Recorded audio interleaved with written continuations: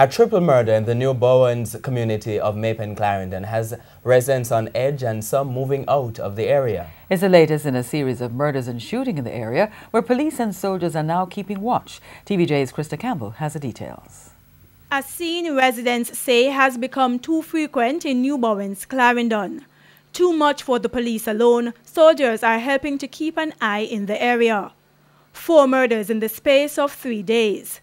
On Thursday night, 3 new victims: 19-year-old Shadwayne Watson, 29-year-old Dermot Donaldson, and 39-year-old ex-police Eddie Richards.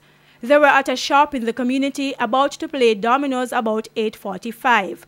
Their family members, some of whom did not want to appear on camera, say they were all good men who did not have any disputes with anyone. Very hardworking. He have 3 children, and me I tell you, that man then really sit down for joke.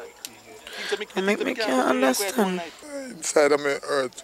Honestly, I don't cry from last night, but this morning I come and see the blood. I couldn't hold it no longer. I have to cover up the blood. Because every time I look and see the blood, I cry. I can't take it. I can't manage. I can't take it. It's hot. Hot. I tell him, I don't know how I'm going to manage it. Just 24 hours, how I'm going to live with it. I'm going to live with it for my life. Just start him and him colleagues, and me and my bigger man, them colleagues sit there. So too. And we say, listen man, be careful and try. Stay here so we can soon and stay out of trouble and be good. Talk to him and he said, yes, daddy. I left everything to God because I say leave all vengeance to him. And I know I get my reward.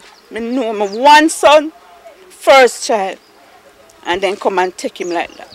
TVJ News understands that residents have been moving out of the area in fear. Those left behind, the families of the latest victims, are calling for unity among residents to address the rising crime in their community. They also want the police to work closer with them. I come from the garrison at home and I find peace and safety here and I carry my family down here.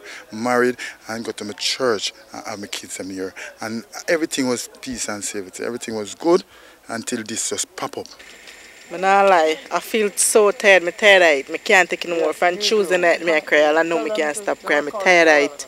But I like, if it stopped, I'm tired. I'm tired of this. I don't know what make them do it. I heard that these last night, actually, lost animals blame the previous person killed for a part of the stealing ring. We're also finding out that a female killed in St. Elizabeth, she's relative to persons being killed here, and the animal stealing situation is stretching from here to St. Elizabeth. So we are doing a joint investigation with the St. Elizabeth police officers to see if we can identify other persons involved. Krista Campbell, TVJ News.